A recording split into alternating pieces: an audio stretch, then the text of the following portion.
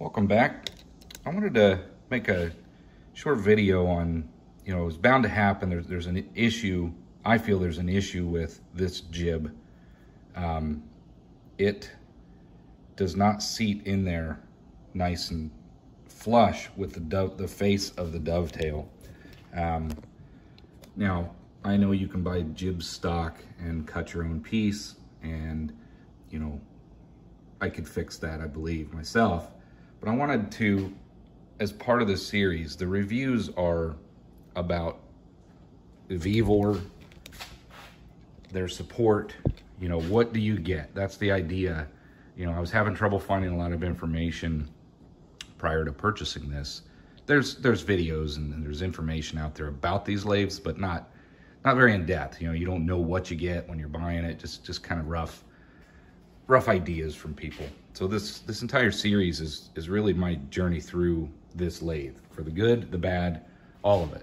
So I wanted to bring, I wanted to reach out to them, give them a chance to make it right and see what they will do, what they're willing to do. I mean, again, this is an overseas company. Obviously, there's no affiliation with me. I'm just a guy that bought one, took a chance, wanting to get something cheap to get started with this hobby. But I don't like that.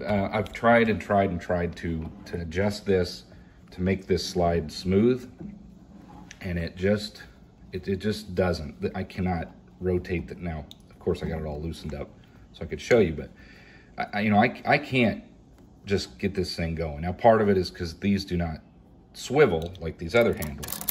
So someday I may change that out, but more importantly, it just kind of binds up, and I'll show you why. I mean, first off, it rides on the top edge. Now, I reached out to them, and they reached out to their manufacturer, or their supplier, I guess they said, and they said it's perfectly fine. It operates just fine. It's perfectly normal. Well, that is not normal. They were very persistent to say that's normal. However, before I pull that out and show you what's really wrong, I need to state that they responded every night. They're overseas, like 2 a.m. I'd get a response, 4 a.m., 5 a.m. They would respond to every single inquiry that I made through Amazon. I bought this through Amazon, used the Amazon support messaging, and every night, every day, they replied. In the end, they were willing to refund a portion of the lathe so that I could get it fixed or fix it myself, or they would have sent me a new jib. Now, I personally feel that these jibs need to be machined. Let's take this out. These jibs need to be machined per slide, because none of these holes are ever going to be the same. They're not going to line up machine to machine. This is not 100% precision between, come on. It's a Vevor lathe, right? So I figured if they sent a jib, I'm going to end up with much the same issue where it's just not aligned. I'll show you why. Many of you, I'm new to this, but for those that don't know, that want to get into this, this is, let me get that. It's too big. Let's get this out of here. I want to show you the jib itself and why it's happening. So, come on. We'll get this out of there.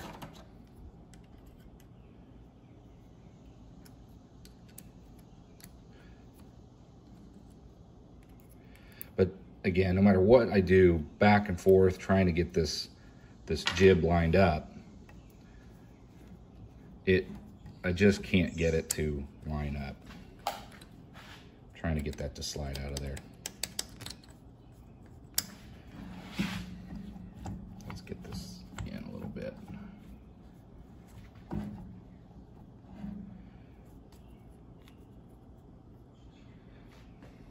Well, sorry for wasting your time here, but we'll get this thing. There. Okay. Let's pull this out of here and I'll show you what the problem is. number one, sorry, these don't line up. The dimples that they put into that jib, they, you line one of them up, they don't line up with the actual screws. And as you can see, I'm chewing up the top edge, just trying to get that thing to seat properly. See the marks on the top edge? They really need to seat down in the dimples. And furthermore, I believe these dimples are too low, causing it to push when you screw these in, and they do catch the dimples, it pushes this up and onto, let me twist this. It causes it to, with the dimples being low, instead of it, if they were higher, they would seat properly and push this down into the dovetail, and it would then seat like it's supposed to seat. Let's push that in there. See, that's how it's supposed to ride.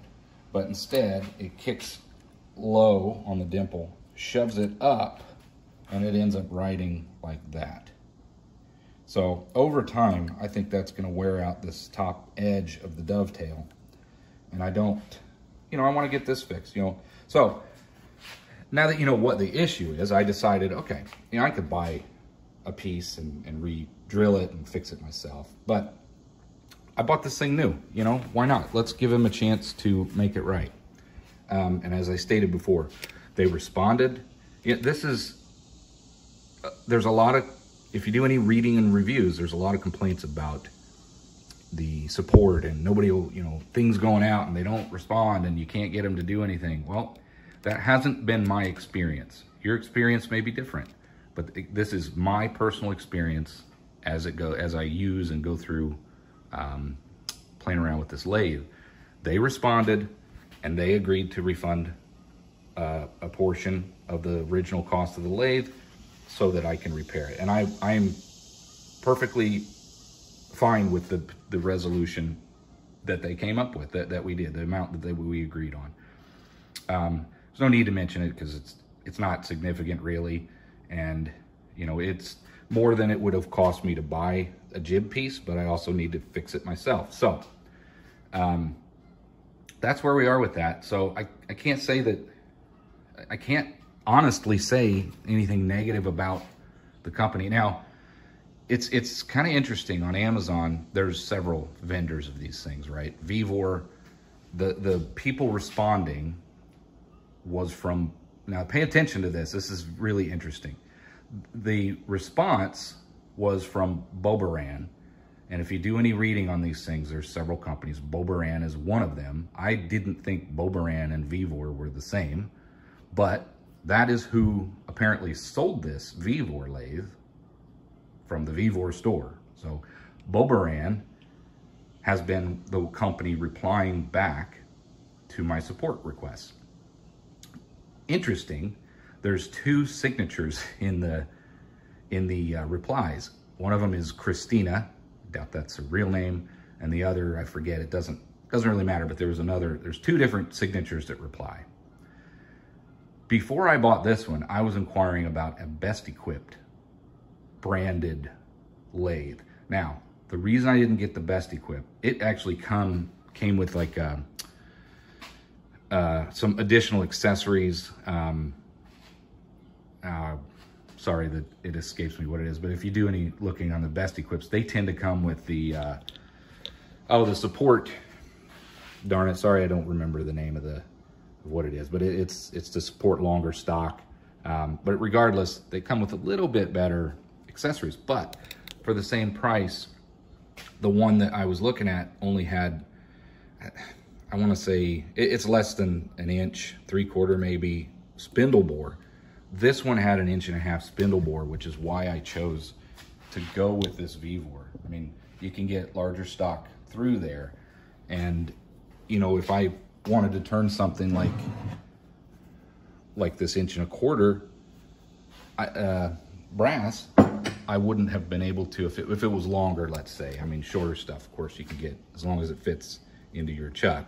But the point is, I went with the Vevor. So where was I going with that? The best equipped, before I bought this one, I had a couple inquiries to them.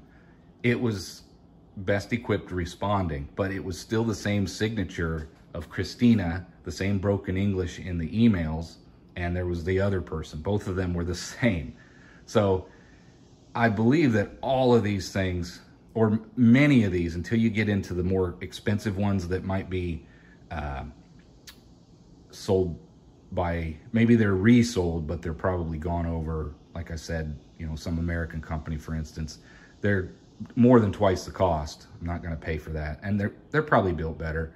But I think most of these are built in the same factory, sold by the same company, and they just slap different stickers and labels on them. It's quite interesting when you dig down into it. It's confusing, you know, it really is. But that's just some information about my experience and what I've noticed. I don't know for sure, but it sure would be coincidental that two Christinas work for different companies, selling mini lathes and responding to support through Amazon. It's kind of strange. However, like I said, in the end, they're refunding a portion of what the original cost so that I can fix this properly. I think what I'm going to do is attempt to use my drill press and just extend the dimples or put them up a little bit higher so that it pushes down and seats properly in that dovetail. If not, I'll buy a bar of jib stock, cut it to length, get that piece in there myself, and make one that's proper. You know, I'll take these screws out. I mean, I already know now because of the damage to the, well, from the screws, you can see where I've marred them up. I kind of have an idea where to drill, but regardless, if I had some new stock, I'd slide it in there and do it right. But I think that will help, being able to get this to slide smoother if it could seat down in there properly. Because if it's riding up there on the edge, it just isn't riding smooth. I mean, that's not how it's supposed to be. They can't, you know, it's not that they didn't want to help. They just wanted to state that it's perfectly fine, which it's just not. You know, these are precision. Now, they did get this one.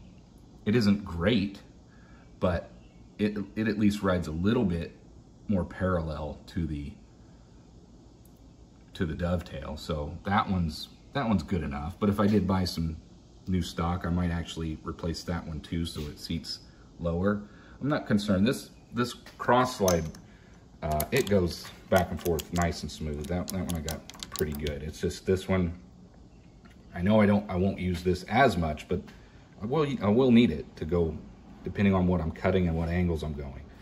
So anyway, I just want to provide an update on the Vevor as a whole. This is just a review on their support, the company I bought it from. Just, you know, hopefully this helps somebody out who's looking to buy one of these things. My experience has been that they respond and they address the issue in one of two different ways, which we both agreed on an acceptable solution. So hope this helps.